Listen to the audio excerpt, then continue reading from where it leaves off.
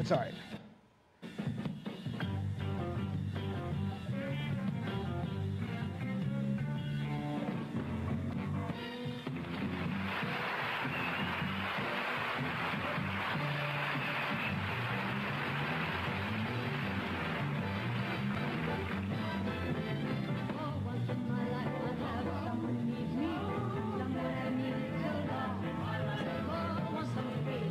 That's just the way it's done.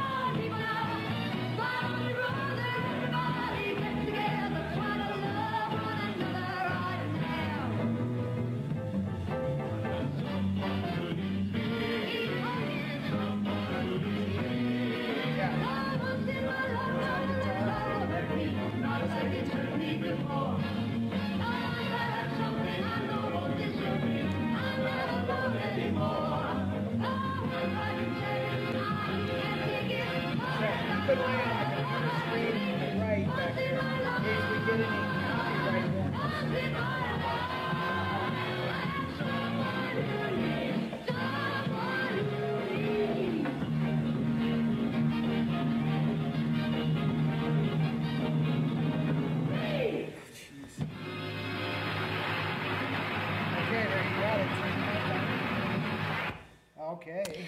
Oh my gosh. I'm absolutely filled up from that clip. It was so good. First of all, I loved the Tom Jones show when I was a kid. Ryan, pin yourself up on the screen there, buddy. Ryan, where are you? I'm here. Come to us. Now, can you? Okay, because I don't want to. That was I think freaking fantastic. I mean, love that. Yeah, he found that. Seth found that. Seth found that. Yeah. Good find. Here's why it's really good that Seth found it, because as you can see here, we also found the costume besides your little face there, but there's the costume. Oh, you know what, Seth, you have to come show this costume. Just lift it up on the close-up there.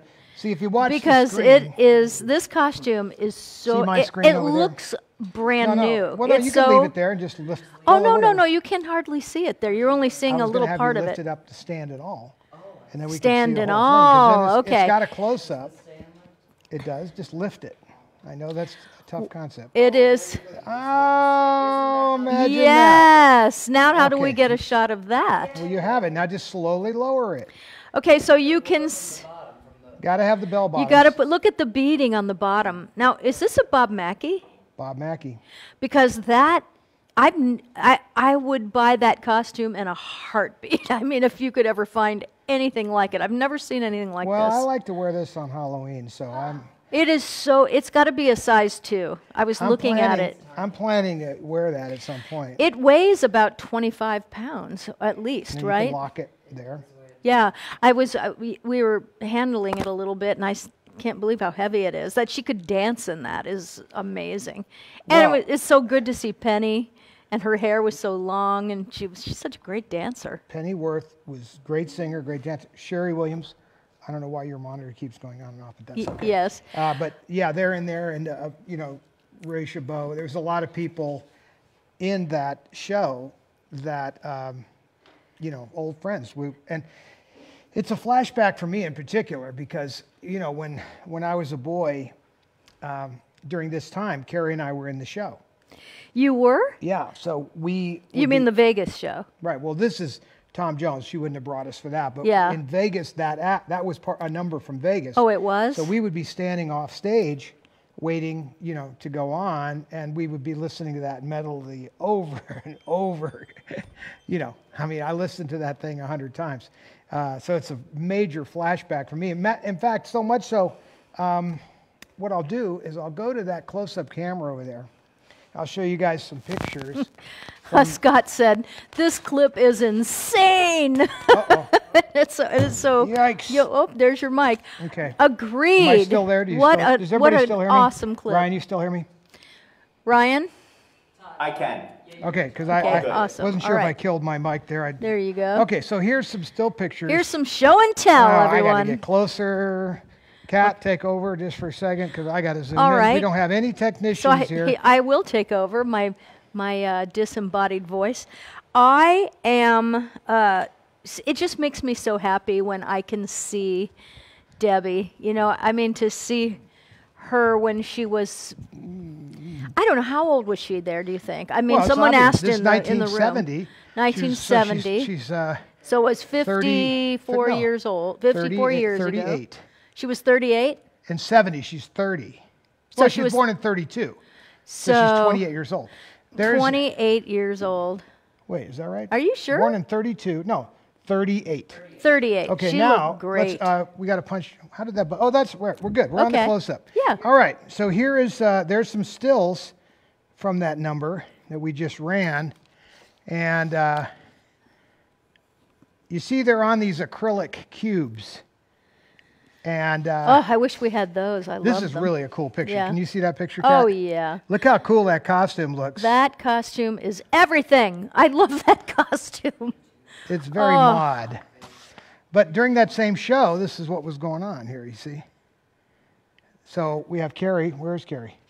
Carrie, she's right there. So this is what was going on here at that time. When we came out, I would play guitar, and I would sing with Carrie and my mom. We did our own little number. There's more pictures from the same time. You see, I'm not singing, though, because my voice was changing. Thank God he invented that program for men, because that got me out of it. It looks like I am singing, but at any rate, maybe just some harmony stuff.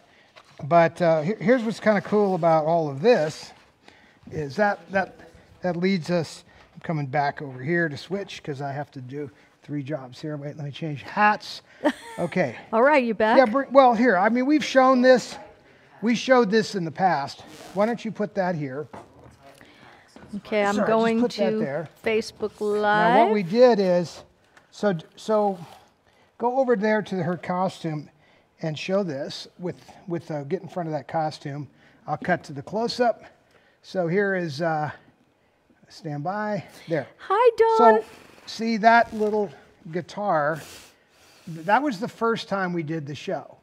And that was this guitar, which my mother also played. Show that picture. My mother played that guitar in her Vegas act prior to Carrie and I being in the show. And then also it was her guitar from The Singing Nun. That guitar? And then it was handed down to me, which now go back to the black and white of me, the one with cracked egg. Right. So that's me playing that same guitar. And now let's go back over to here. We'll go to me, and I'll just show you the guitar just for fun. So this, yeah, well, I didn't. So that's the guitar that we're playing, and I guess it was, yeah, she did sign it inside there. But this was from The Singing Nun, and then later used in the sound in the sequence with where she would sing in the show. She did sign it here, actually, on the back. Yeah, too. I see. Oh, But that is so cool. I guess I should sign it too, because I played the guitar. But here's the thing, she wasn't sure I was going to stay with the guitar, so she decided, when I did decide to stay with the guitar, can you hand me that one right there? Joe Lynn Counter wants to know if you still play guitar. I do still play guitar. I have not heard you Lately. pluck guitar strings Okay, in here. ages.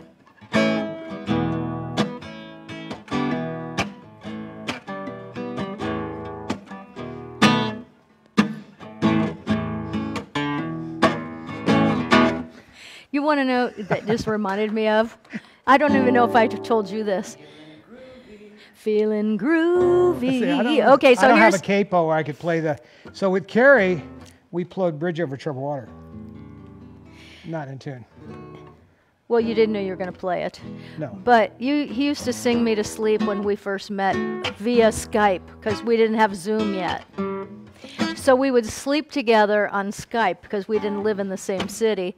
And he would sing me John Denver songs and I would fall asleep. Then he'd fall asleep. Then we'd wake up together on Skype. So we would go to sleep together and wake up together without even being in the same state. That was great. That's a very romantic thing to do. I don't even know. What was it I used to play?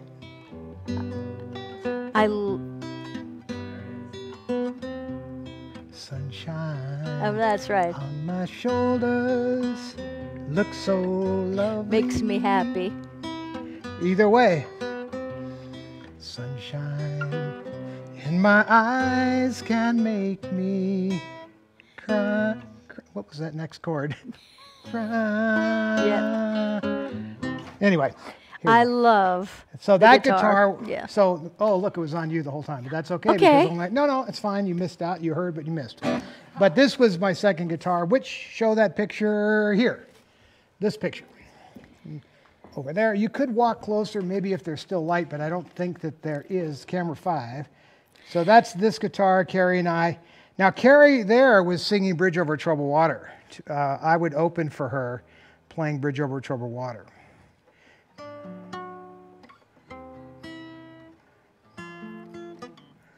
That's right. See.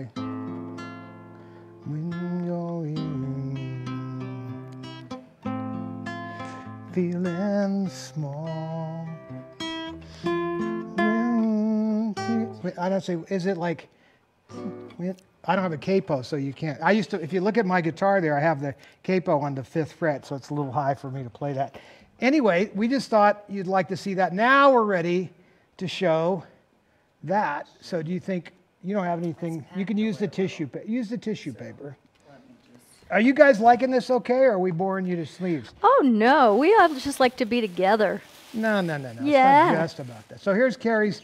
Oh, sure. Of course. So this outfit actually is from. This is. I've got all. This the is pictures show here. and tell. What could be wrong with that? Well, I've got the pictures. We have lots of hearts. I haven't Okay, seen well, I just like to ask because I Of don't want course. when I see snoring, I just want to make sure that it was like. So was this at the Desert Inn show? Yeah, so here's that. Look, here's the picture. Let me sneak by. Let's see. Tammy Wilson. She said, Todd Denver. Look, so step aside just 1 second. So there is Carrie in this costume that Seth is about to show you. You can just carefully. Yeah, you can put it close to the camera because You it was could hard to just see. walk up to the camera right there. See it? There you go. So that's closer. this. Keep going. There you go. John Eric is asking if you have any footage of you and Carrie singing back then in the Not show. that I've seen, but it stands to reason that it must be there somewhere. when you It consider- exists. We just don't know where.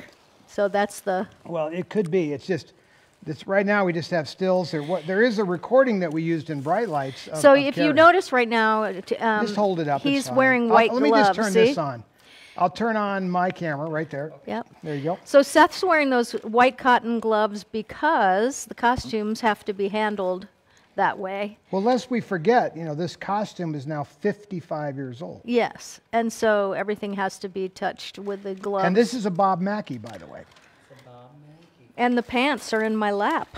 And the pants are in my lap. The pants are in my lap. There's a song in there somewhere. Let me just. Let's let see me if we see. can do that or not. There's the. Yep. No, we'll do it. I don't want to touch them because I don't have gloves on. Yeah. All right. Unbelievable. Look at the pants and the matching. That is so cool.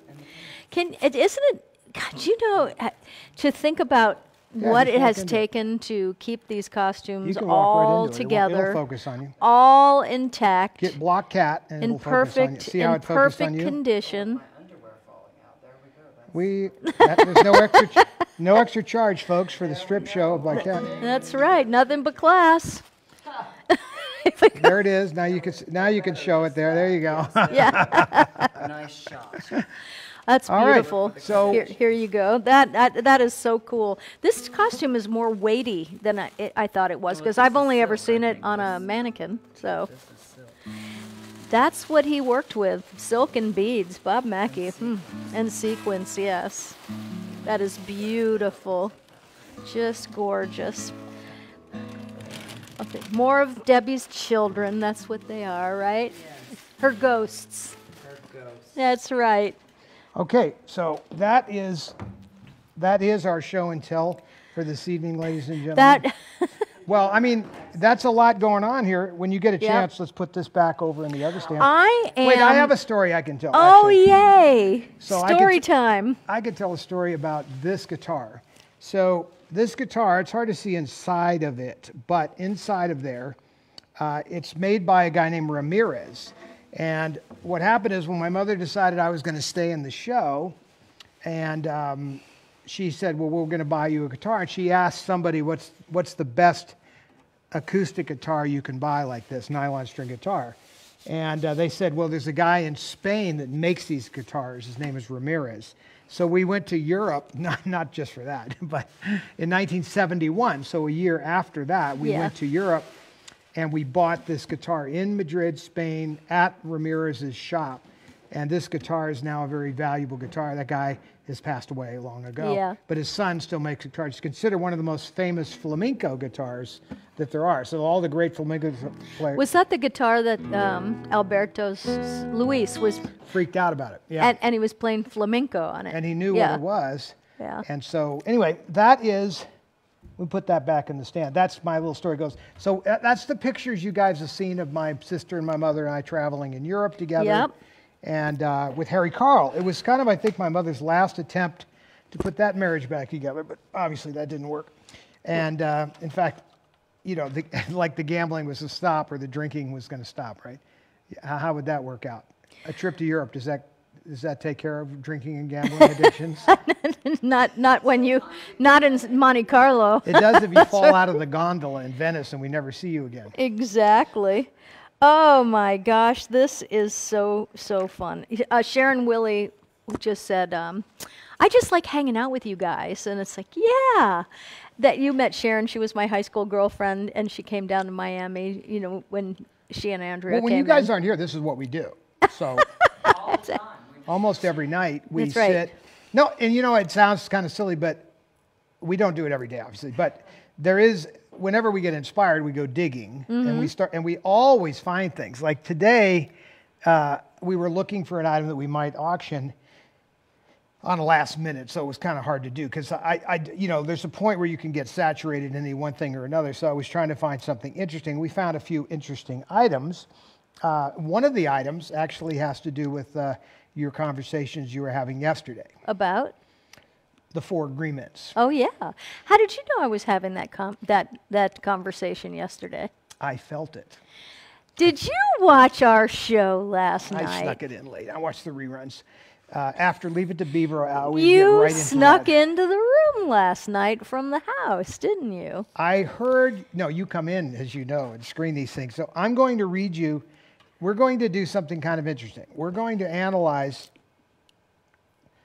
my mother as it relates to the 4 agreements. Okay. That is interesting. In her words. Okay. Now, this piece of paper we found just a little while ago in the closet. It's written in her hand. I see it's her and it was her handwriting. she was trying to write something for a speech. So these are notes, so they're not, you know, prose, but they are in some ways. Many surprises in life. My life has had many surprises, many challenges, many changes. Changes I didn't like. Divorce, 2 failed marriages, stepchildren, his, mine, yours. Challenges. Life is truly a challenge. I was never and have never been a failure because I have never been afraid, only challenged. So she Wow. That is a cool thing to find. right. So you yeah. Let me just look at it real quick. No, I want you to focus on the last All right. phrase. I have never been afraid, only challenged.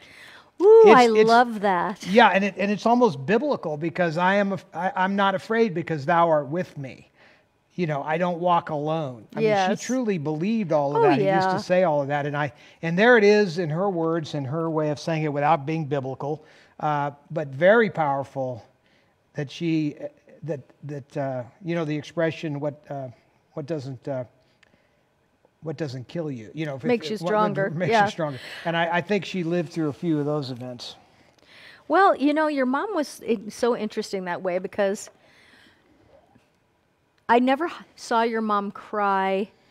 She was very strong. I never saw her cry over herself or anything that, you know, because she was hurting or, you know, she was a sentimental crier. Gee, who else is like that? You don't cry at life. You cry when we watch, you get tears in your eyes when we watch a movie, that sort of Oh, thing. well, movies are much more upsetting But than being life. stoic is very much what your mom was and Well, what you are. actually, no, it's more than, it started long ago. It's a Reynolds thing. Well, be that as It's it a may, genetic thing. it just goes to show you, though, that we get passed down. We come into the earth, we know nothing, and we learn Programmed. and we get programmed, or as Don Miguel Ruiz would call it, what does he call it? It's another word he uses. Oh, Domesticated. domesticated. In his book, he calls it being domesticated. Now, there's the thing that is interesting about Don Miguel is I think some of his words should be interchangeable because it's his second language, and I almost feel like what was interesting about you and him together the other day was you would say program, you had other words, but what he means by domesticated is he means programmed by your parents, programmed by your teachers, programmed by your politicians, programmed to fit into the box. The reason he chose the word domesticated, because I did ask him about that, he said he chose that word because it was less harsh than, it was less harsh than programmed. Because programmed it's a weird word, and you kind of hear it a lot, and programming is what it is exactly. But, well, how many people... Because anything we learn how many of is you program. would be offended by the word programming in some way? See, I see it as a very accurate way to show what your parents are doing to you at a very young age. And I don't mean bad, I mean No, good they and don't bad. even know they're doing it, but neither do... Well, I think you do, though, But because... teachers and parents and... Stop doing that. Doctor... What? You see? What? Well, that's your parents jump on you. Stop doing that. Stop picking your nose. Whatever. Yes. For me, it was tie your shoes. Whatever. There's this stuff you are programmed. And you repetitively. But even now, we get programmed. Of course. Even as adults, we get programmed. Which is, why people, when they say things to us, I always say, your words have the power to heal, or they have the power to take people down. And so which way are you going to use it? Because your words, just your very words in an everyday conversation, are in fact programming anyone that's listening to you to an extent. So, I mean, whether you consciously know that you've taken it in or not, your subconscious takes it in, and it's on the hard drive. So that's why we call it programming in the hypnosis world, because that's what it is. What are they really trying to do, though? I mean, they're trying to prepare you for life. No, it's not, like What do I you said, mean? it's... Parents aren't trying to prepare? They are, but the things that get programmed into us are moral values, and that's intended to... spiritual values. These are things you need to use in your life. Right. These are the things that are life tools, that these are the things that are life tools. But then, when people get mad, they bark things, what did Carrie used to say? And don't use the word, just use the first letter if you're going to go there. Our parents don't mean to fill in the blank us up, but they do. That's right. It's the poem. Your parents F you up. They don't mean to, but they do. Like so many generations, they hand down misery generation to generation. And, in a way, though, what you're really talking about here is, people that have different flaws, and they may even unconsciously hand that down. Now, that's what that poem is about. Healthy people like my mother, other than her choice of husbands, which she and Carrie stayed on that track. Look at that. Right. But she had so many powerful traits that were good that, you'd be blessed to have someone hand that down to you. You'd be blessed to watch a parent live life the way I got to watch my mother live life. The way she lived her life, was truly a great example for anybody. I used to watch her never be late for work. Mm-hmm. I never ever heard her break her word. 4 agreements. Be impeccable with your word. So my mother was impeccable with her word. I never saw her break her word to anybody. She would go down in flames rather than to break her word to somebody. Mm-hmm. Now, she gave me a lesson that was a really amazing lesson. That was the first agreement. Which is? Don't take anything personal. When I was a little boy, we were in Canada, and I was old enough to read, and there was a review that got written about my mother's show, even before the one you just saw. And this reviewer just slammed it, and her. And I was incensed. I was all upset. She Well, could that's see, your mom. No, but I'm going to explain what happened. Okay. So I'm all upset going around, and she says, and she, in effect, the long and the short of it is she says, we don't take these things personal. There's a lot of people in the world, they all have opinions, but you cannot take these things personal. I know that when I'm doing my show, I'm doing my best, and I am working hard, and I'm performing at every level at my best. I'm singing as best I can. I am dancing as best I can. I'm giving it all to the audience. And if somebody doesn't like it, doesn't matter because I did my best. Agreement number 4. Always do your best. So gee whiz. Yeah, so now she's so far batting 2 out of 4 there. Okay, well, I want to go back to the letter. No, 3 out of 4. Actually. I mean, just the back end of the letter. So she says, life is truly a challenge. I was never, nor have I ever been a failure, because I have never been afraid, only challenged. And now if you couple that with the life lessons that I just told you, you know, the challenges she was always willing to just do her best to overcome. And that was good enough. She was never afraid because she knew she was doing her best. And she knew she wasn't alone, which is not necessarily a foreagreement, but it's the higher power concept. Mm-hmm. So if you put those things together, you're going to say what she just said. You're not afraid. Yeah, life's a challenge, but I was not afraid. Because as we know and talk about a lot, fear is the basis of every neuroses. You know, it is. You want me this way? Well, look in your monitor. What are you seeing? Look in your monitor. I see. And we'll just get yourself in the middle of that screen. Oh, okay. Is that better? Well, I mean, I don't mind, but I mean, it's nice. Yeah. So whenever you're feeling out of sorts, whenever you're feeling unbalanced, whenever you're feeling of a song, I think. Yeah. And lonely, da da da da da, then say it, my chin. It's Annie, right? Yeah. Oh, that's right, Annie. Sun will Yes. come out tomorrow. All you ever have to do is ask yourself, "What am I afraid of?" Right? Right. What am I afraid of? And then really, take a minute to answer it yourself, because that's what's so interesting. And you might want to even write it down. What am I afraid of? Why am I feeling like this right now? What am I afraid of? And you go, afraid of anything. Think harder, because if you start to write those things down, then you can address them and you can break them. And that's what's so great about, your mom saying, I'm never afraid. I just challenged.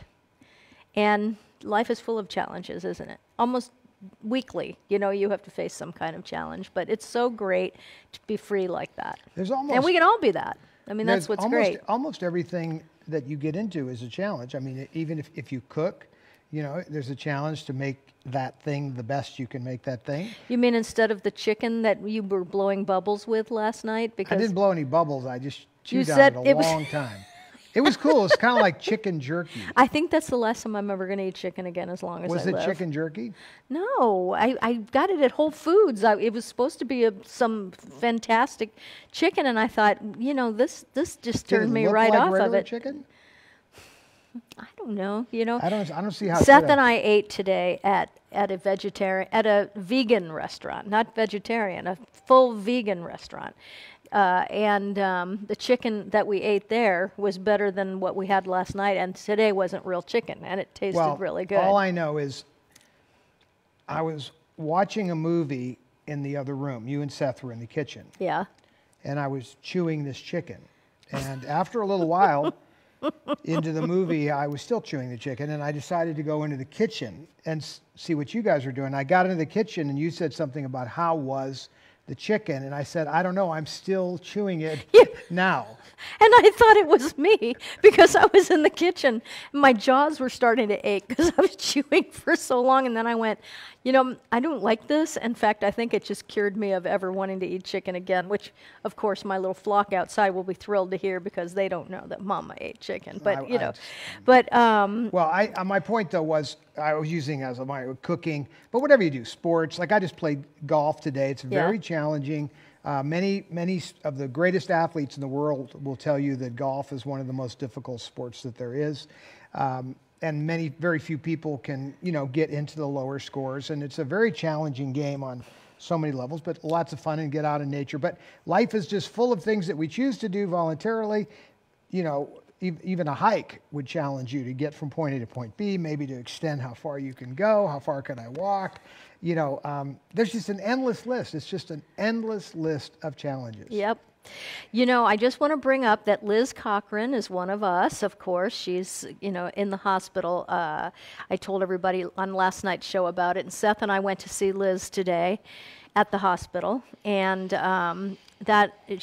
poor thing, she's just laying in bed. I hate seeing any of my friends not well, so she's going to be in there again tonight. I don't know when she's going to be getting out, but if you're watching, she's probably sleeping, but if you're watching, you're very loved, and we're thinking about you, and it was great to see you today, and even in there, it was great. That's what's also cool about the show, is Yes. you've got a lot of people now watching, and everybody can just agree that she's going to get better. That positive energy that all of us can agree that she's going to get better. And we send that energy. Just take a second and just send that energy. And if we could all just say, I agree, that would be great. Say, Exactly. I agree that Liz is going to get better, because that is exactly that energy, right. and it's the same thing with Frank, and that's a longer struggle, obviously, with Frank, and but I think we've all sent as much energy as we can to Frank, because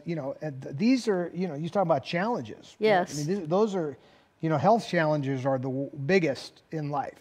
I mean, money is one thing, but life's just a bowl of cherries. Don't be so serious. Life's too mysterious. But health is the one challenge that is truly the one that is the most difficult. Yeah, which is why you've got to start taking care of yourself early, because you don't want to, as you get older, it just gets harder. So you want to have a good, healthy, older life. So that's it. Oh, and can we bring Ryan on for a second? Because Ryan and Patty Hughes, who's in the room right now, Ryan... Wait, I just want to say one thing okay. to end that thought. All right. Steve Jobs, pretty successful guy, in his book, when he ended up getting very ill at the end and died early, he said he regretted not living his life more consciously, health-wise, earlier on in his life. So the sooner you're thinking about that, the better. Meaning, why am I smoking still? Why am I drinking this much, etc.? There's a lot of choices in that, and I could tell he didn't get into any great detail, but it was clear that it was his biggest regret in life. And here's a guy that had all the money in the world and all the success in the world and great accolades and everything you could possibly want, but he's leaving the planet early, possibly because of choices he made at a younger time in his life where he did not take care of himself. Right. Back to Ryan. Right, okay. So, Ryan, pin yourself. I want to hear. So, Patty Hughes, who's in the room today. I think Todd controls me now. Yeah, there we go. Yeah, there he is. Todd controls all of us, Ryan. Oh, you want me to pin? I'll pin. Okay. I got to. Or can I do? I know he's on there now. I think I can pin you at the top. I think he's on there now. Yeah, there. No. But anyway, Ryan and Patty Hughes were both at the same event today. And so I want to hear a few minutes about this. So Chiller is a big convention that you and we were at last year. I was signing autographs there last year. Was it October or something like that? No, it was just October. It was October, right. And then they have it twice a year. So the April, which is the one you went to today. I want to hear. Patty, I saw pictures of Patty with William Shatner, who looks really good for his age. For any age. He looks fantastic. He does. Yeah. He looks fantastic. And she's had pictures of Dylan McDermott with her. So show us what you got today. Well, first of all, it was thousands of people were there. Really? It's as full as I've ever seen it, and I've gone quite a few times. But they did a pretty good job of organizing things. Anyway, I do have a few of my Let's get some show and tell, Ryan. Drum roll, please. Here's my William Shatner. Oh no, that's my William Shatner. Oh, he signed it. I was trying to figure out what. Signed it. I see it. Yeah. Blue Origin, yes. I wanted something. I never really watched Star Trek so much, so to me, I mean, he's known for Star Trek. I wanted it there, but I liked more what he did when he went to space. Well, So people my age watch Star Trek big time. Yeah. I used to sit. I in the, watched it, I used to sit in definitely. the Greenway House big bed with Harry Carl and watch Star Trek religiously. Okay, what do we have here? Jenna Lee Harrison? that is Jenna Lee Harrison, yes, Three's Company. Is this from today? That was from today. What does she look Yes. like now? She's Be nice. celebrated Be a few nice. birthdays.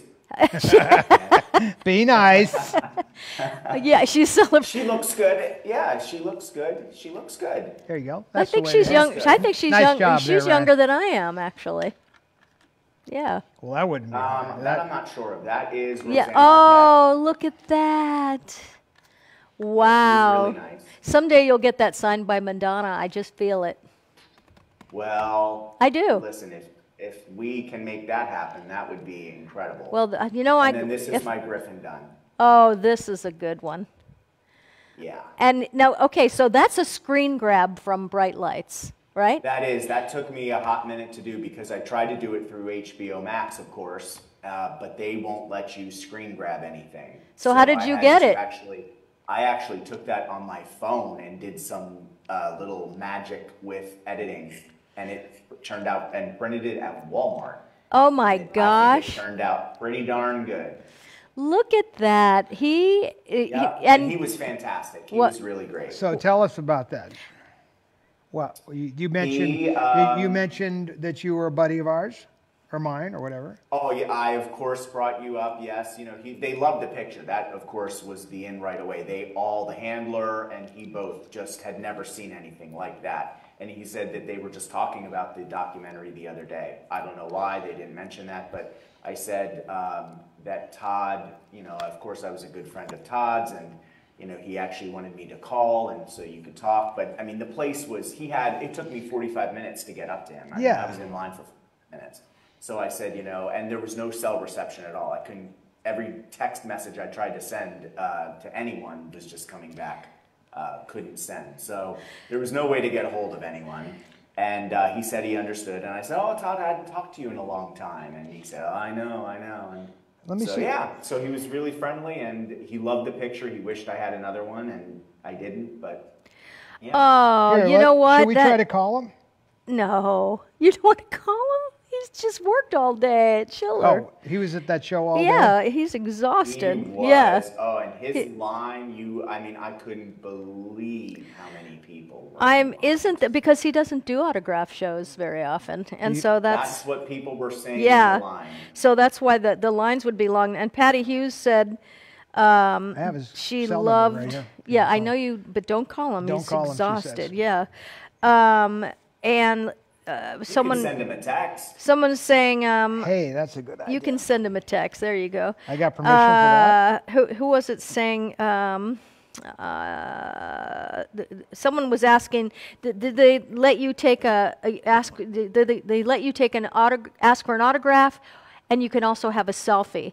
But yes, the answer to that is yes, right? That they charge different from each thing. It's not They like do. is They there do. one Like, price for fits all? example, Yeah, go ahead. Well, here's this one's gonna floor you. So William Shatner was $130 for the autograph, which was fine. I expected that. You just for And him to 100 sign it, right? Just for him to Just for him to sign it. Okay. And then another $130 for the photo selfie. And if you wanted the deal, it was $250. So that's that gets your attention right there. I And think it's I only would have done cash. it. They only take Yeah. cash. I know. So, you know, people don't come with, I mean, you kind of come with what you come with. And that's why when you went and you didn't just take cash and you took, you know, other forms. Right. I just don't know why more people don't do that because, I mean, Well, you know, for me, I know why. I don't carry a lot of cash. I mean, and typically, so I don't expect a lot of other people do either. But Even the vendors. You know, I went and for the first time I explored some of the vendors and there were a lot of things, some old Star Wars things that were there and man, I could have done some real damage, but they wanted cash. And it's like, I'm not bringing, That's stupid. that kind of money. Yeah. And I did to not just realize throw- that so many people wanted cash, even vendors. I didn't know that. Well, Now- It was hit or miss with the vendor. yeah. Now, Griffin came to the memorial, right? I seem to recall He him did. being at the 'Cause memorial. I just yeah. found a text when you told me to text me. Yeah. It said, Todd, it's Griffin. I sent an email saying I'm coming to the memorial. Hope that's okay. Hope I have the right address. Look forward to seeing you, G. Yeah. So then I responded, look forward to seeing you. And that's the last time he and I have spoken.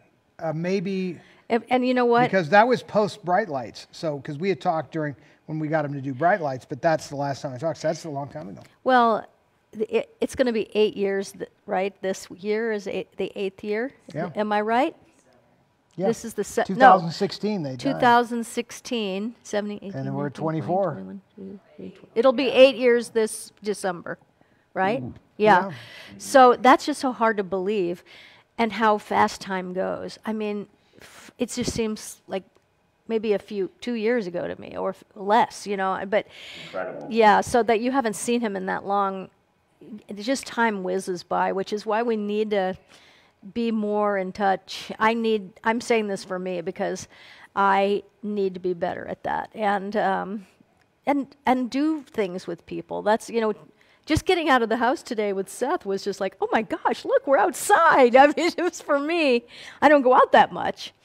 So I do want to get together with friends more. I like it when people come here to visit because, there's so much to do here, and people always enjoy the animals and things like that. Ryan's coming in July. Ryan's coming. I'm so excited. Yes, I am. We're going to have a slot machine adventure. The panda slot She likes the machines. panda I like the machines. panda machine. I like Wheel of Fortune. I like. I know you do. Well, you like. Walking Dead, you like the Game of Thrones. I haven't seen a Walking Dead machine in a while, but Ryan turned me on Really? to penny machines because he would sit down at a penny machine and win $300 in a few minutes, and so he turned me on to penny machines because I never played them. I didn't think they did those kind of payouts. Well, it's not really a penny that you bet, of course. No, But but Yeah, you have still, to bet it's 2,000 it's pennies. $1 against $8. Sure. So I Oh, do. yeah, for sure. Anyway, you have good luck on those. But so when he comes out, I actually go out. I do things, so it'll be fun. But so I'm just really excited you got to go to Chiller today. I was green with envy because there were so many people there I would have loved to have seen. Like that would have been great. Yes. I love going to those shows and being a part of those shows because I get to see a lot of people that I haven't seen in years and used to know, in the 80s and 90s, and so it's really fun. But autograph shows to me, I get why people go and why they love going. I really get it. They're just super fun. We're all fans, aren't we? I mean, we are all fans of someone or something. Well, so I think that's the point. We all have the person yeah. that we think highly of, Or just, to meet somebody that you admire, and it's such a cool moment, unless it's not. Unless they're not. I've got a few Unless of those. they're not, Let down. Yeah, exactly. Let down, that is so true. But I just really love meeting people that I admire. I've had that happen Yeah. a lot in my life. Where I can would imagine think, you have. oh, this is really cool. I'm going to meet this great star. This is going to be awesome. And then they were just jerks, and you're like, see, now for me, the way I judge people like that was maybe harsher than others, because I always put it up against my mother. So like, if a star is acting like a star or arrogant about being a big star, and I would always compare that to my mom, who was never like that. And so that always bothered me when people were like blowing fans off, like, go away, kid, you bother me. That was the typical response of a lot of celebrities. And, my mother always felt that if you're going to be a celebrity, it was a responsibility to be connected to your fans, friendly to your fans, available to your fans, or make them feel like you care. And that's a gift. Kat's got that. Certain people, when they meet you, there's a moment, there's a connection that occurs there, and you could walk away thinking, oh, wow, man, I really connected with that star. And frequently, that's how people would feel about my mom. That's how they are when they meet you. It's a gift to be able to deliver that feeling to your fans. And I think it's important if you're in that line of work, that you do that. So how many people that were at Thriller were doing that, Brian? Well, you have to really love people, and because people can tell. I mean, people can tell if you're sincere or if you're not, or when you love people, they feel it, and love is so tangible, and so I love when I meet somebody I admire and they're kind, or that they see you for that moment that you're there. They actually see you. And I've been in an autograph line when I was a young teenager. I'm not going to say who it was, but the show he was on was the Brady Bunch. And I was about 12 years old, and he was signing autographs at a department store in my hometown. And I just took my bike and I went right down there, and I was so excited because I lived in Fort Lauderdale, which was a very small town back then. There was nothing there, and so that was a big deal, And that the show was on the air at the time, and I rode my bike down there, and I waited in line, and I got to the front, and they gave me the picture, and he signed it, and he never even looked up. Mm-hmm. Never even looked up, and I was 12 years old, and I just thought, oh no, I wanted to be seen. I mean, I think everybody does, right? So but and you learned that lesson. Well, I did. I've learned that lesson sadly over and over. That's what I was saying about that connection that you were able to do with people. My mom did it. Yeah. That's why I never wanted to be an actor or went into show business, because I would never want to have to do any of that. Oh, you know what? You're so nice. All my friends that meet Todd, even the guys, they have bromances with Todd.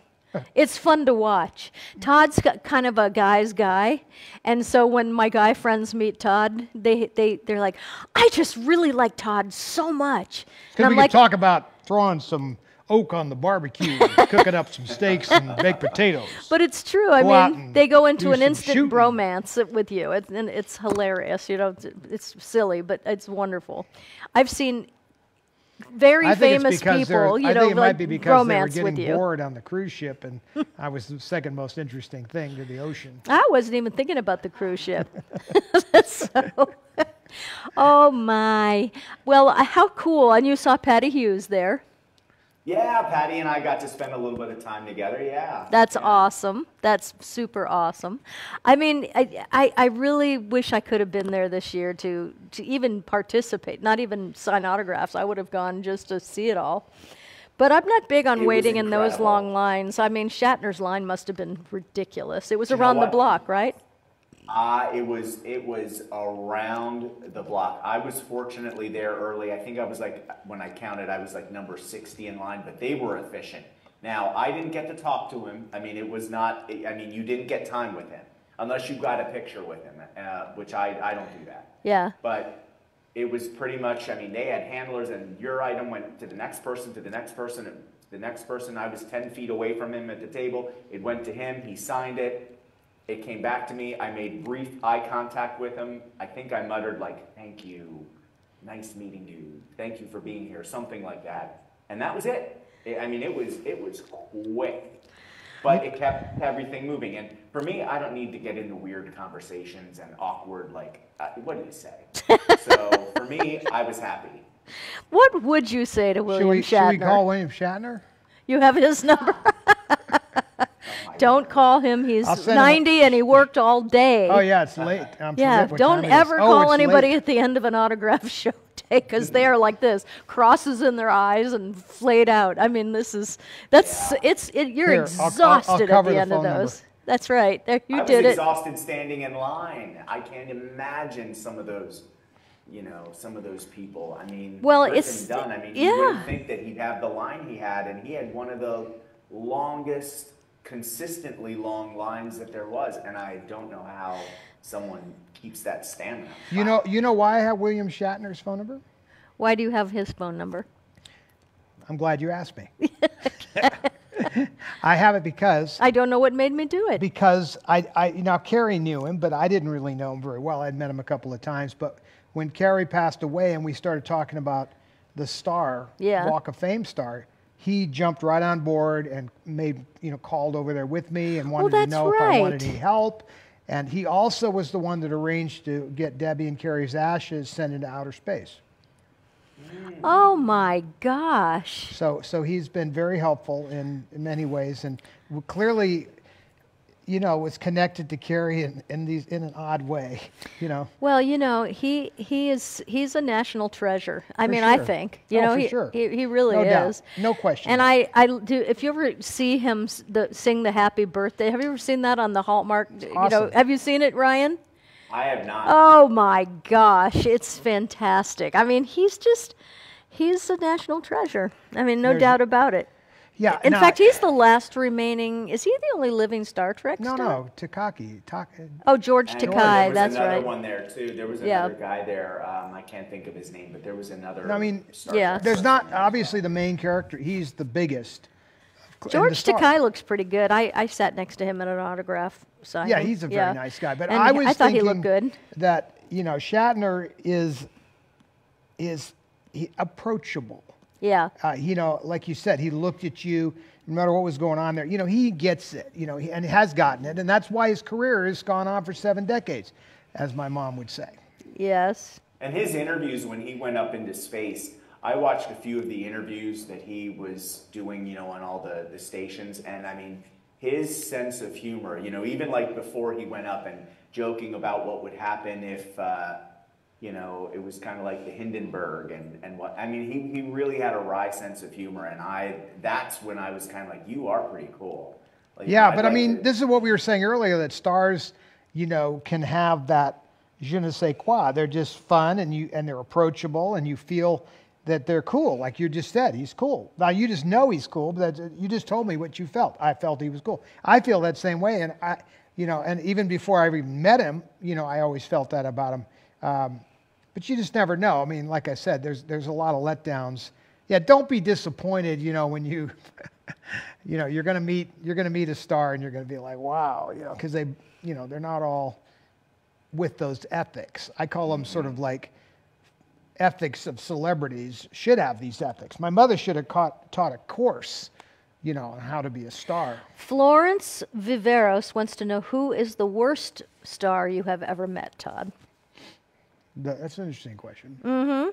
It's terrible to blow people out of the water, but we have a few. Well, Oh, thank you, Allison. I appreciate what you said. That was I really think nice. that's a really good question. Give me a minute while you're doing something else, and I'll have to give some thought to that, because nothing is jumping out at me like, oh my gosh, I just remember, I have to think for a second. So I'll think about it. And Okay, while you're, Frank, you are correct. You win the prize. So it's like everyone's guessing who I was talking about from the Brady Bunch. That's so funny. You know what's really funny? I wanted to bring that up. Okay. So my father went along this time, and he actually got my Susan Olsen. Susan Olsen was there, so I had a photo of her that needed to be signed. Your dad went with you today? He did. Oh my well, gosh. The story is Frank couldn't go, so Frank had 2 extra tickets, and he asked, he was trying to see if anyone needed them, and I said, well, I could take him, and my dad could come along. Oh So my he gosh. So anyway, he took care of getting my Susan Olsen signed while I was, trying to talk to Griffin Dunn. And when he was finished, the story was, he said, my word, she was so chatty. And, well, what did she say? And he went on this whole thing about how she was saying something about she was trying to get one of the guys. I forget which one. Maybe it was your person. But she said, I'm trying to get, one of them doesn't text back, and I've been saying, like, you should come to these autograph shows. And he says, no way, not going, not doing it. And she said, I don't know why you won't come to these things or do this kind of thing. So it's kind of funny. Maybe it's the same person. I don't know who. I don't know. Well, I will tell you that Christopher Knight I did a soap opera with Christopher Knight in 1979, Another World. It was Another World, and Chris Knight, who played Peter Brady, he came on to our show, and we were all like, Peter Brady's coming on the show. I mean, you know, it was really ridiculous and silly and wonderful. And so he came on the show, and he was really fun and funny. And so it was not Peter.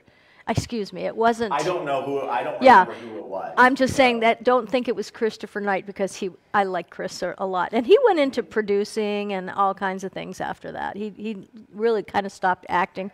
And I think he was also on a reality show of some sort, because I think so. But I think you're right. yeah, really nice. So yeah. Okay, I have an answer for you. Okay, the answer is? Well, I can do a few different things here, but the okay, well, I want to respond to whoever asked a question about who? Right. So I don't. That was, as you all know about me, I am not a very negative person. I don't really judge people very harshly, you know. So if a person gets my attention like that, it's got to be pretty extreme. And so when you asked me, there was only one person I could think of that had extreme behavior like that. Now, I could think of other people. For example, when I met Cher. Yeah. Don't get me started. No, everybody has this thing about Cher, but I don't have anything super negative to say. I just it was just a bizarre take. I had met her a few times casually, but I went to her house one time to her birthday party, and she was sitting in this chaise lounge, and a friend of mine who was dating her at the time was literally like feeding her grapes like the Roman times. And I remember just sort of standing over looking like, wow, this is so decadent. This is bizarre. And so that's one cut. But that, again, I don't have nothing negative to say about it, because she was awesome. When Carrie and I had our little home movies that we were making, she would be in them. So I don't have anything negative to say about her. But there was obviously some Zoftic behavior there. Now, the person I'm thinking of that fits the criteria of the question is a person that did a movie with my mother, and she kills my mother in the movie. Shelley Winters. Now, by the time I meet Shelley Winters, I was still a teenager, and my mother was producing this movie because she really couldn't find any movies that she particularly liked, or whatever scripts were being submitted to her. The studio had been dissolved, so she decides to produce a movie called What's the Matter with Helen? Gets this script, and for whatever reason, she needs a crazy sister, older sister. And she decides to there's a million people my mother could have called. I mean, literally. I mean, she could have got Greer Garson, anybody. And she chooses the crazy Shelley Winters. I mean, and Shelley went. Now, when I first met Shelley Winters, she came over to the house to discuss the movie. She seemed very nice, but soon thereafter, they were starting to rehearse the movie, and she was getting into the role. And in the movie, if you watch her, she unwinds, and she's sort of this. She's sort of a religious zealot in the movie and gets fanatical, but she becomes a crazy person and starts killing things, including my mother at some point. And she's a method actor. So you can see where this is going. She started getting crazier and crazier and crazier. Because she's a method actor. Because she's a method actor. Yeah. And what happened that caused me to not like her, because up to more than 3/4 of the way into the movie, I don't really have any feelings, particularly one way or another. But once she gets to the crazy part of the movie, because they were shooting it somewhat in sequence, she actually caused my mother to have a nervous breakdown one day. Oh, no. That would be hard to do. Your mom was so strong. Oh, but Shelley Winters. I'm telling you, this is a person that gets into it. I mean, I don't know if you really understand. For those of you that don't understand, a method actor is somebody who becomes the part. So like Ronald Colman becomes Othello and actually ends up killing the wife. And this is kind of what happened. She became the crazy person, drove my mother crazy. They literally had to take my mother in an ambulance off the set. I'm not sure if she even wrote about this. From stress? From stress. Drove her completely crazy. Now, as the son, who's a light teenager, is watching this, I was like, I wanted to do something about this crazy batshit woman. I didn't give a hell. I didn't care about any of her history at that point. I mean, Place in the Sun, be damned. I mean, like she made some great movies and all, but this is whacked out when you're going to take my mother out with your crazy ass behavior. And it was my first my mother had produced movies, but she was a producer in name. In What's the Matter with Helen, she was a producer in fact. She was actually acting like a producer, as before when Goodbye Charlie, some of these movies you'll see her production companies involved. But that's just what's called a producer in name. I get a credit because I brought something to the table. But in this case, she's actually putting the whole deal together, an active producer. And so everything's on your shoulders. Now, you see people like Clint Eastwood and Robert Redford, and they produce, they direct, they act. And, you think, wow, no big deal, we're all used to it. But that is a really hard thing to do, I'm telling you right now. So my mother, after this was like, F that. You didn't see her produce another movie. She's like, this is too much. But I think she did a great job, other than the fact that she had a batshit co-star by the name of Shelley Winters. So the answer to your question is, I don't really like Shelley Winters very much because she messed with my mother in a bad way. Now, someone is asking, they said they thought that that your mom and Shelley Winters were friends. Oh, they were friends. Yeah. But you see what I'm talking about. But when a method actor gets into the role, they lose themselves. I mean, they become right. That they part, live day to day that role. That role for the duration of the movie. They take it home. They bring it to the set. Oh, I would. They go to the bathroom as the character. They come out of the bathroom as the character. They're having coffee and tea with the crew as the character, and they get crazy. Now, they were good friends. Like that's not why she hired her for the movie or anything. And they became, my mother was so forgiving of a person. Yeah. She didn't. But I, as the son, resented the idea that you were going to torture my mother to that extent. Very few people had reduced my mother to that state. Seth, you know what? It's after 7. Should we get Nugget at least? Sure. Okay, and bring him in here, and we'll finish out the show. I just worry about. Oh, what was the question? Oh, someone wanted to know about your experience, which they mentioned it was rude, but I don't think it was when you met Mama Cass. Oh, well. Asking if it was rude when you met her. Okay, so what Seth is bringing up is when I met Mama Cass. Now, by the way, she was so cool. Nothing negative about this, but this was the night that she died. I was at Mick Jagger's birthday party. We were in London at Mick Jagger's birthday party, and Carrie and I had gone to the party. And needless to say, it was a pretty wild party. I mean, there was a upstairs room that had a table like a buffet, and for those of us who've been to the buffet, over here you have the deviled eggs and the cold cuts and the sandwiches or whatever, and the caviar if it's fancy. In this case, it was all drugs. Ooh. And with a spoon. Well, literally, like we had never, no one had ever Yikes. seen that many drugs before. At least we had never seen that many drugs. And I had Richard Landers, I think, with me at the time, and Carrie had her friend with her. Anyway, Carrie was performing at the Palladium with her mom. I had chosen to make a documentary about this and not be in the show. Plus, I wanted to go backpacking around Europe. So anyway, we got invited to this party. We go to the party. Wandering around the party. I mean, we're hanging out with Keith Richards and Mick Jagger and Bianca Jagger and all of these people. And I went down into the garden area. There was reminds me a little bit like of New York. We have brownstones. There's like these yards behind these houses. Yes. Mm-hmm. And this is in London. And I went down in the backyard, and there she was sitting by herself in the backyard.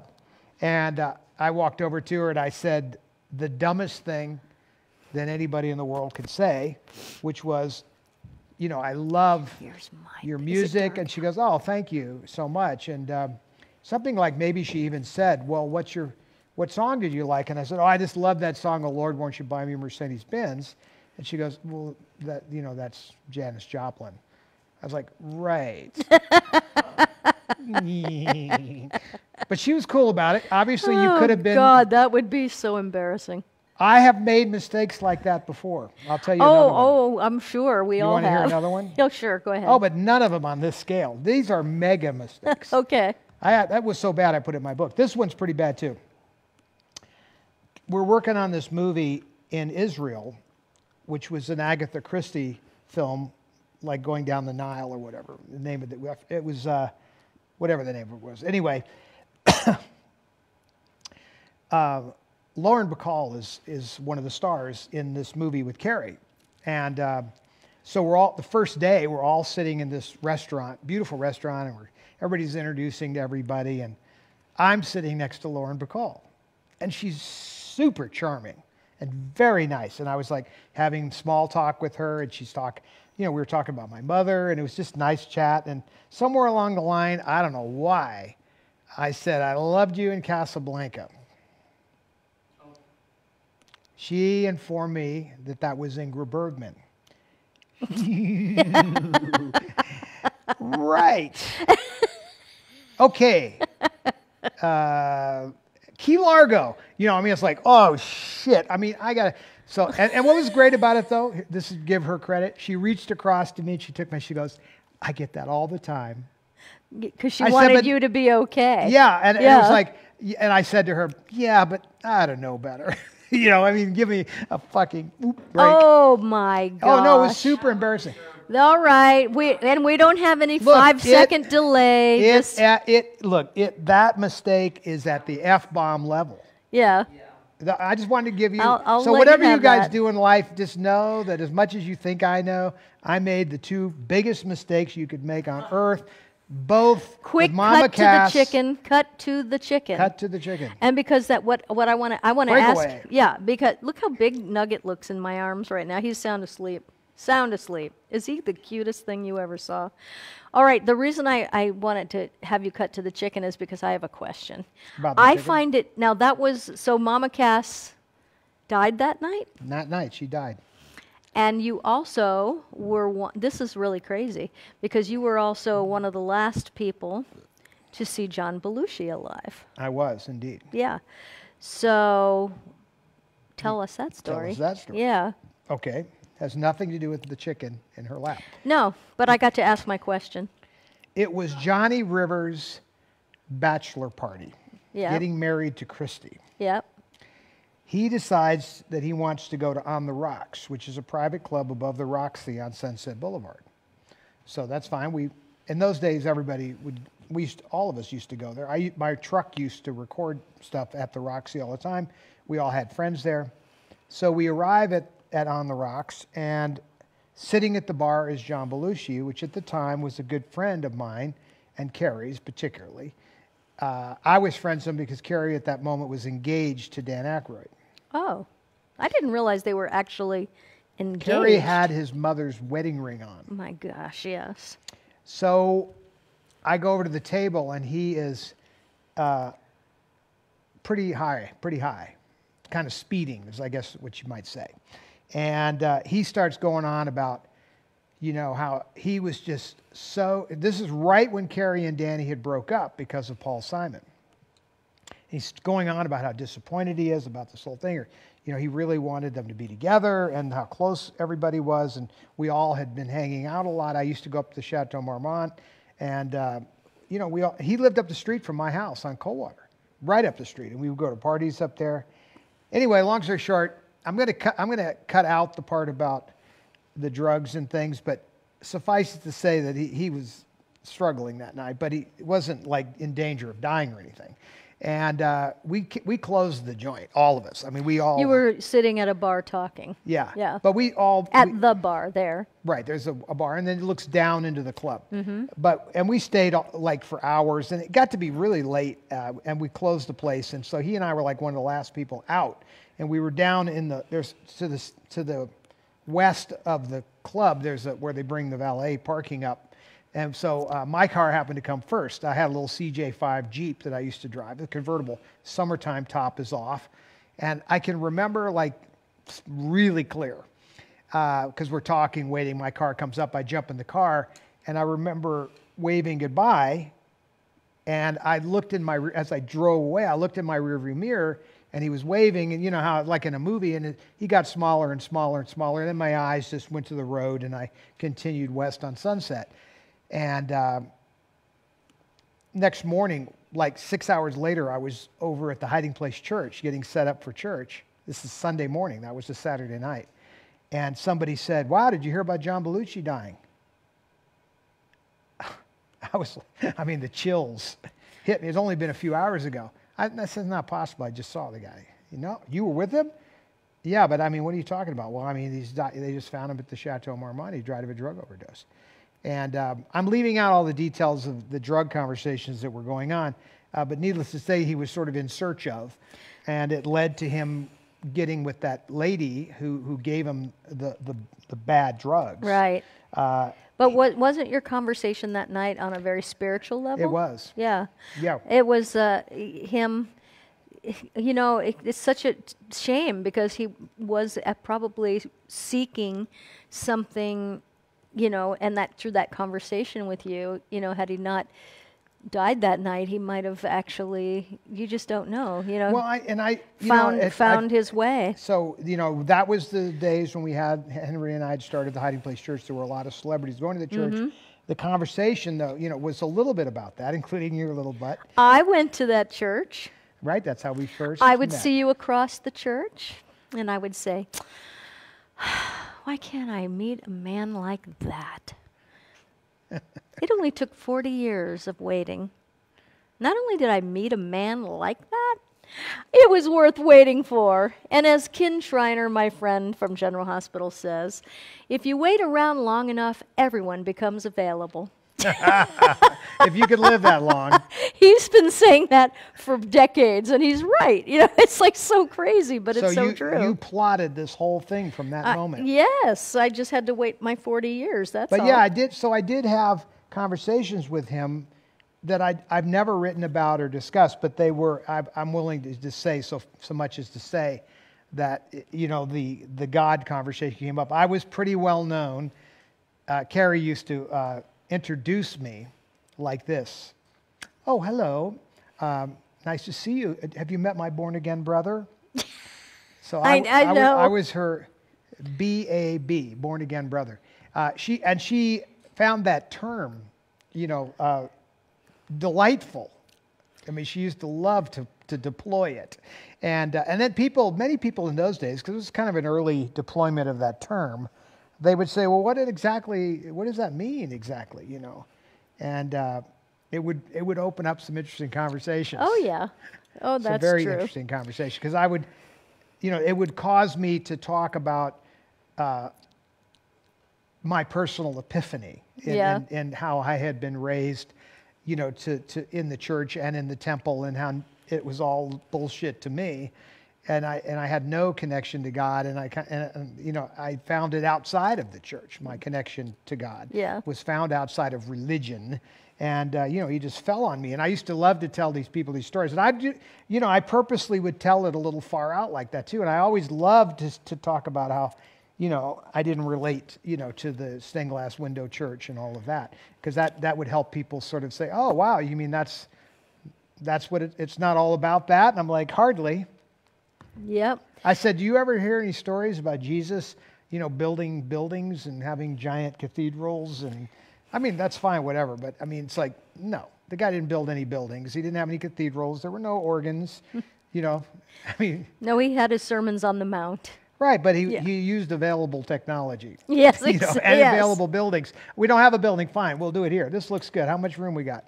You know, I mean, anyway, I'm not judging those people. No, well, because I am judging having them. a building is important for churches because that's where people go to fellowship. No, I'm not judging that, because we obviously had to use the building, but when Henry and I started the church, we decided that you would rent we places. would use other buildings. Yeah, instead of building there something. There were plenty of other buildings. That. Instead of saying, hey, let's take this money, and so people were giving money to the church. Right. We were a lot of money at a certain point. I was a tither. Right, but it started getting bigger and bigger, and all of a sudden it's like, okay, this is when somebody says, oh, let's have a building fund. And instead, what I was like always doing is, no, let's give it all away. I mean, that was the cool thing about what was happening. We were getting all this money, and church got bigger and bigger. There was more and more money. That money, it was fun. I think you used that money for the tent city. Everything. Yeah, but in the downtown area, because the homeless situation. Can you imagine? It was nothing compared to now. Oh, it was pretty intense. Oh, it was bad. But I'm just saying, imagine.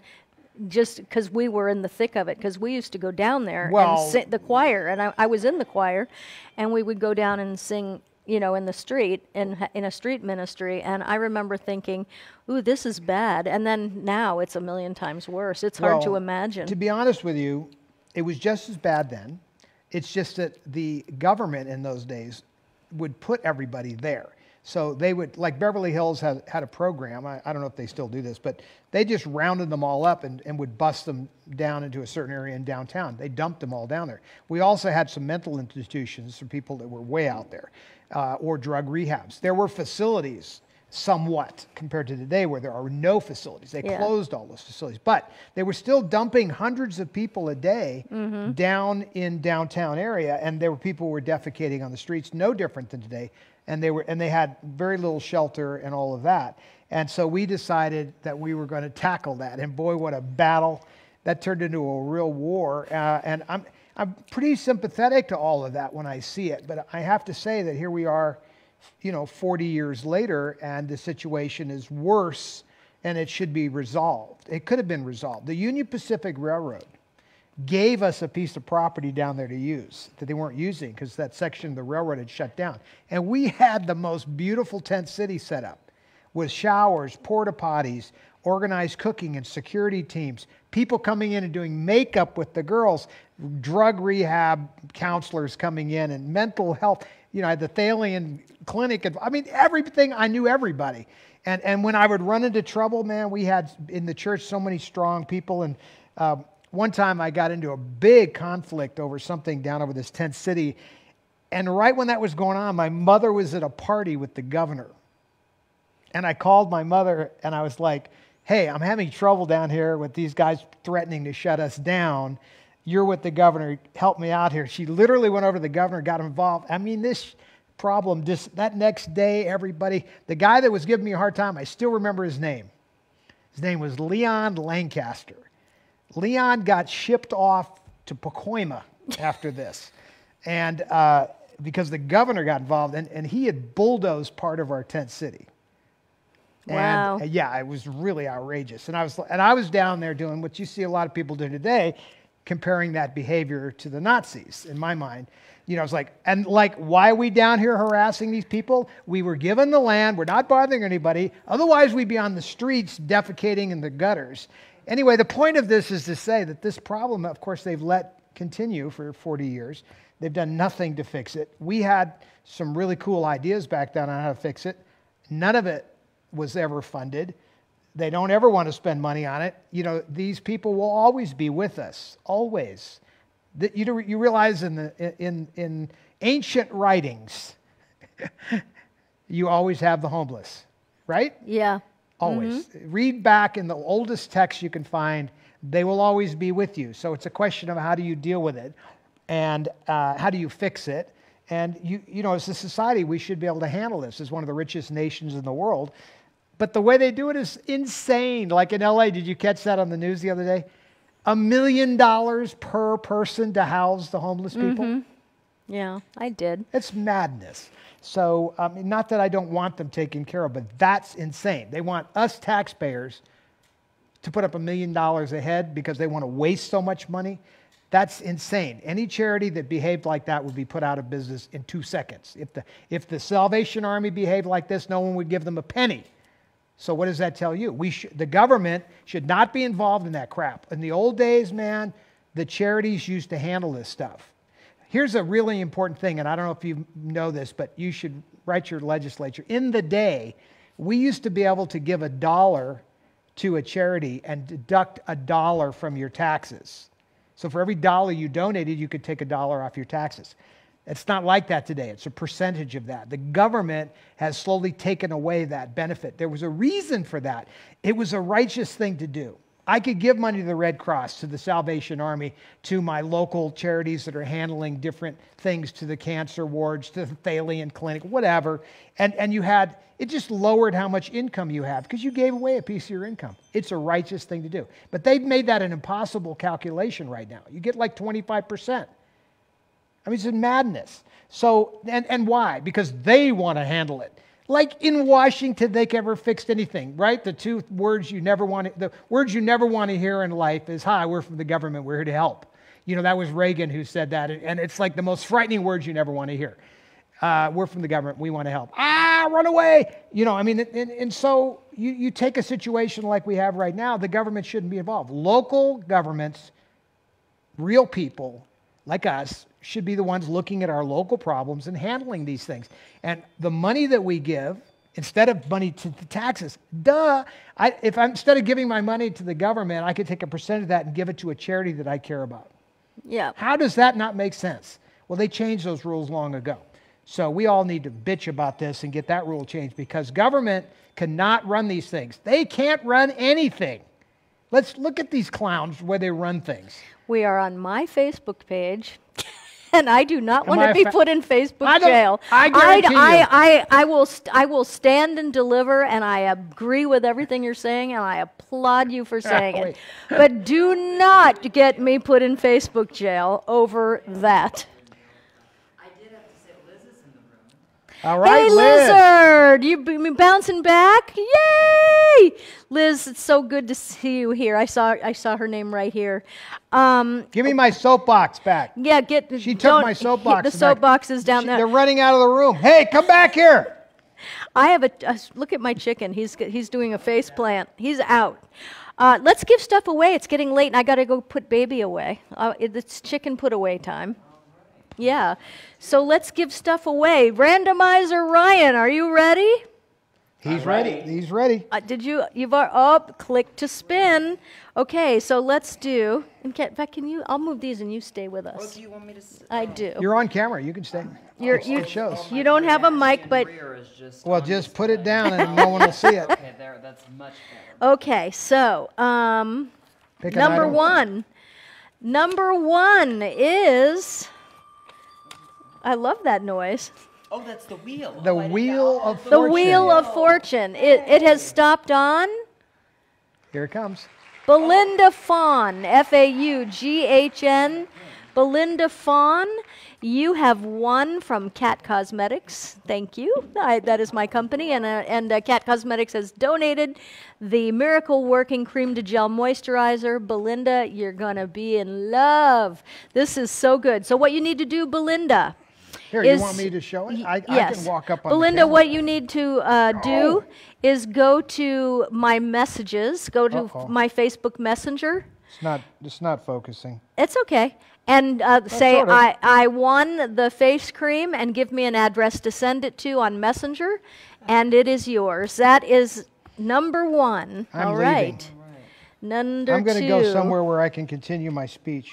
Well, someone just said Todd Clearly. for president. You know Clearly, what? there is no free speech available No, here. I love it. Believe me, I agree But with here it. it comes. Yeah, but here. But there it was. Facebook. Judith IDK. IDK. Speaking of Number winners. two. She won a $25. Judith, you won a $25 gift certificate to catcosmetics.com. Go ahead and send me a message, and we will email you that link so that you can use that $25 at catcosmetics.com. Now, Seth, if you take, when she shows that product, if you take it and put it up there, yeah, just without moving, it'll allow me to do a close-up. Okay, my chicken is See if shifting. and then put it there. Julie Hedges. Block my face. Julie Hedges. Not doing Uh-oh, it. I woke up the chicken. Nah, it's All right. focused on me. Julie Hedges, you woke have up the won. bird. You have won the muscle, the miracle working muscle Put it with Nugget. rub. It is, as you know, the best stuff ever. If you have aches and pains, Try nothing putting like some it. of that on Nugget. You can use No. it on your chicken. On You cannot anything use it on your chicken. you like. Why or not? your parrot or cat, Why because can't she has you? a calico cat Why too. can't you put it on the he's chicken? he's getting a little restless, so I'm going to put him No, down. he's happy. No, it means he might have to go to the bathroom because he doesn't You're usually. just going to let him wander around? Defecation. Yes. Okay. Next. Who's next? Next, Dun-dun-dun-dun. $25. $25 gift certificate to catcosmetics.com. I love this wheel, Ryan. Nugget. Awesome. It is awesome. Oh, and she was saying that she hadn't won Barb anything. Badalamenti. You know what's weird? I was.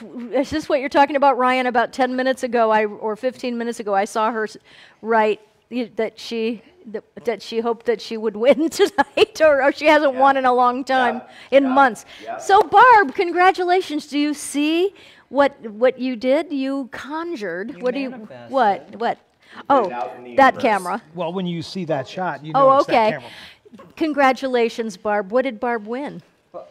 She won Oh, that. $25. $25 gift certificate to catcosmetics.com. So we will email that to you, Barb. Go ahead and, yes, you can go ahead and send me a message with your email, and boom, we will send that out to you. All right? Next, we are giving away, well, I should say Todd is giving away. Todd has donated his book, My Girls. And I know a lot of you have it, but let's see who we got here.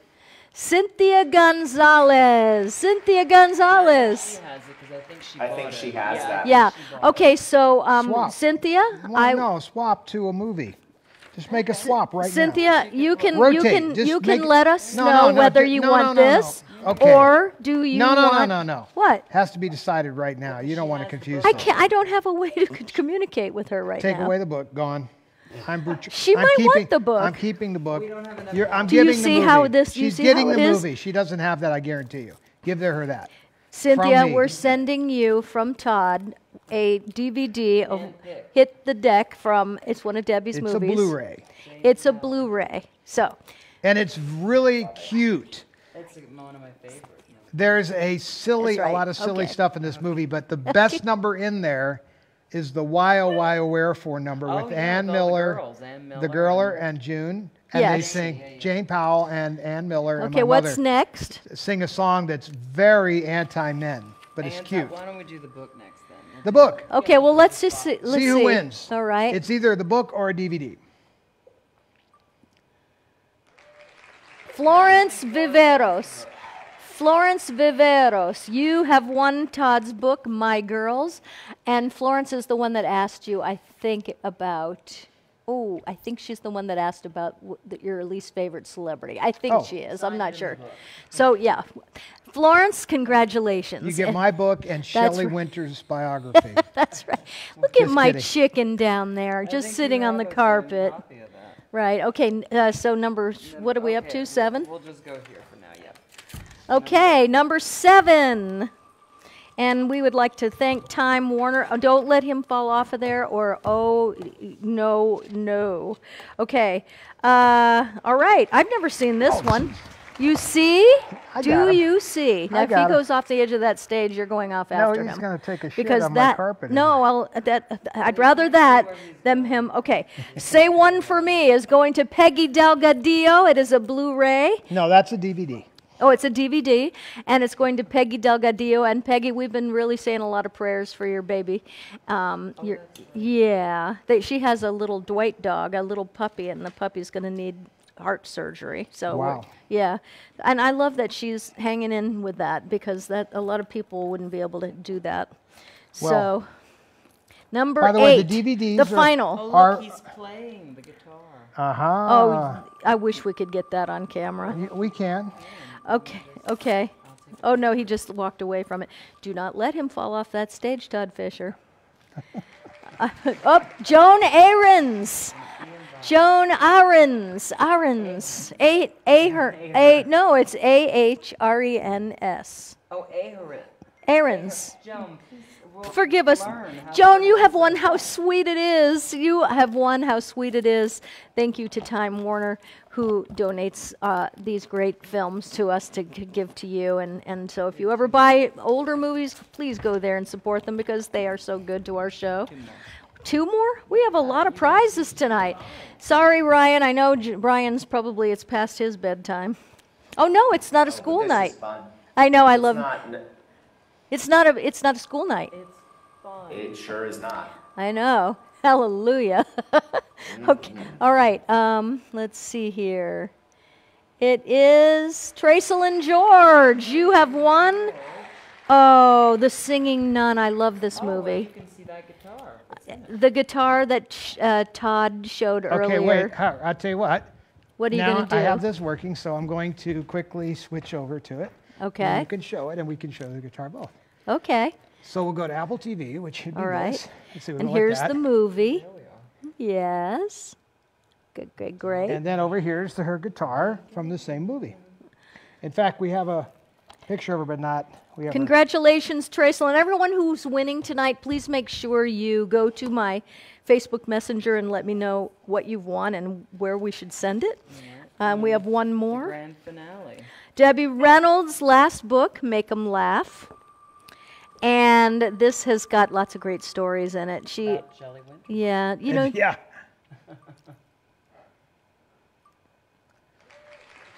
Terry Johns.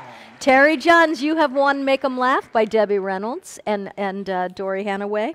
And this is a kind of Debbie had a stroke when this book came out, but nobody knew. Right. This is when she was here.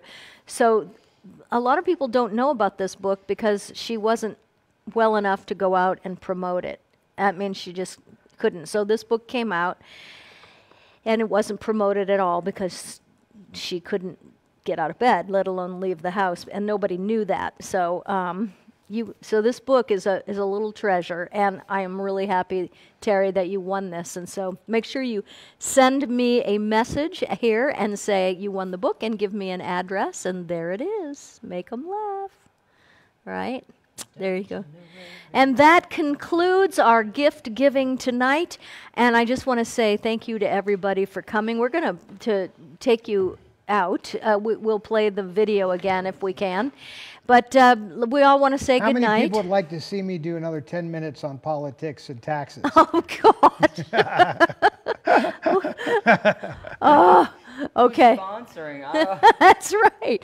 Anyway, I'll go first just to say good night, and then we'll go to Seth, then we'll go to Todd and let him take it out. I don't have a mic, I'll speak Okay, to you can talk Well, in here. why Wait don't one we- second. Yeah, Wait you, one you second. can talk into your microphone and say they're So- going to go out with this. Yeah, but I just want to Yeah, say we can do that again. I want to say good night to everybody.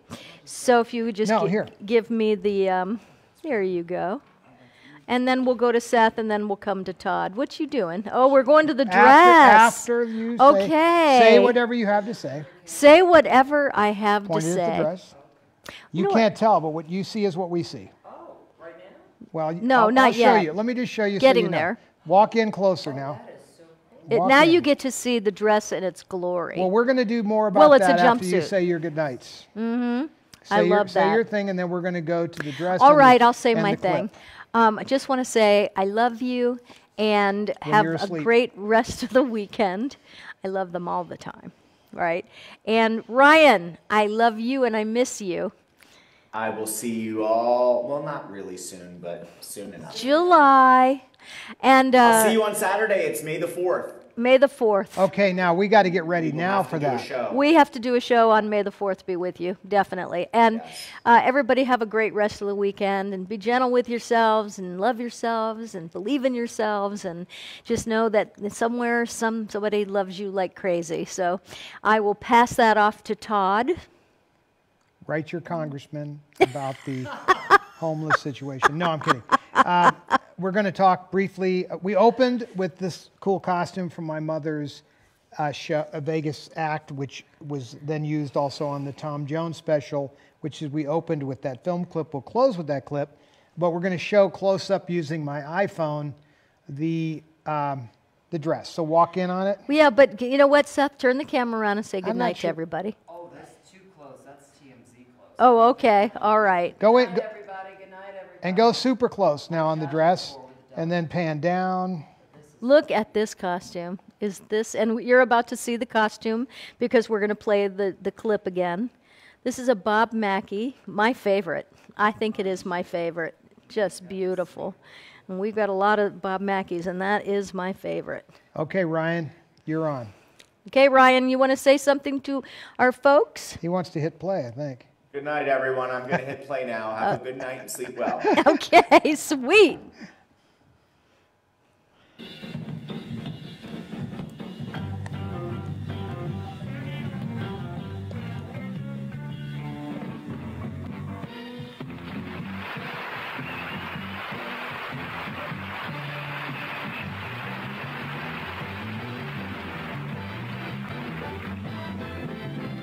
Once in my life I have someone who needs me, someone I need so long. For once I'm free,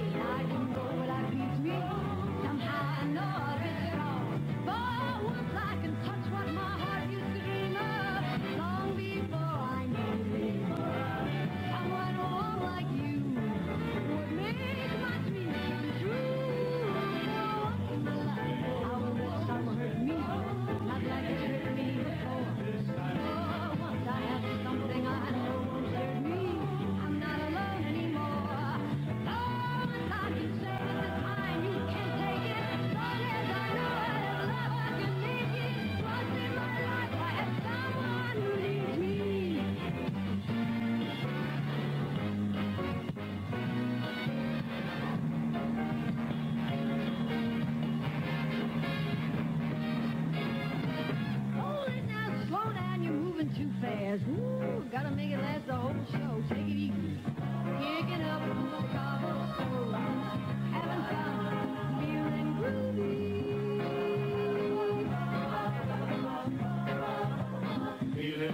Hello, lamppost, what you knowin'? I come to watch your flowers growing. Ain't you got no rhymes for me? A-doobie-doo, feeling groovy. Feeling groovy.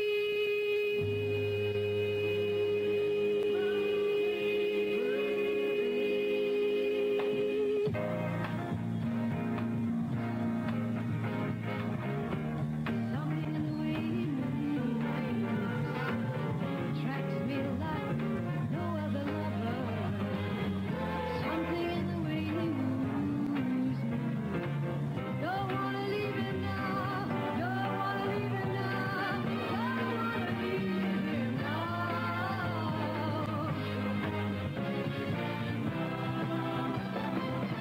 You're asking me will my love grow? I don't know. I don't know. You stick around and it may show. I don't know. I don't know. Something in his smile he knows.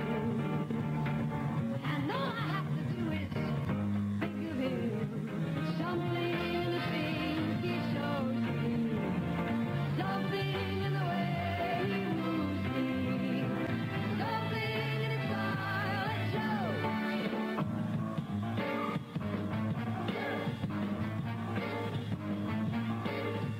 You made me so very happy. I'm so glad you came into my life.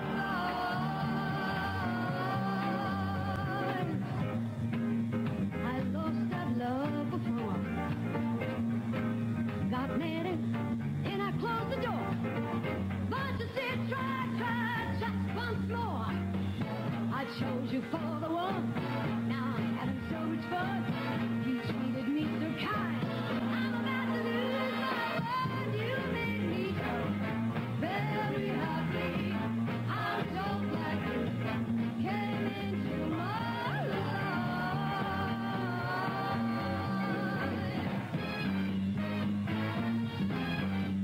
Thank you, baby. Oh, yeah.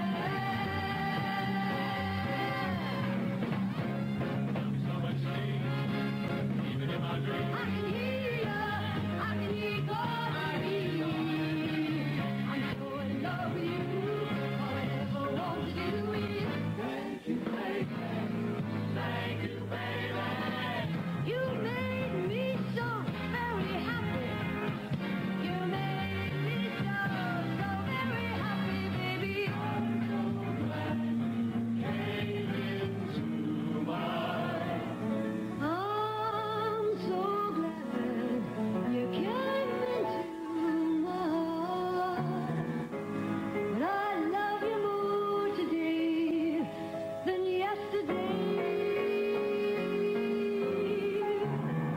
But not as much as tomorrow.